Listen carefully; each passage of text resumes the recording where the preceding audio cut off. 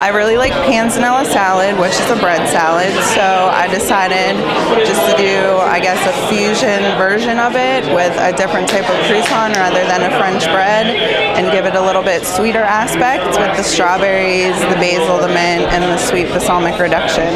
I think the croissant was awesome. It was the mixture of the cornbread and the brown sugar and the poppy seeds, and then grilling it with the strawberry and the bacon and the balsamic. I think everything just went good together.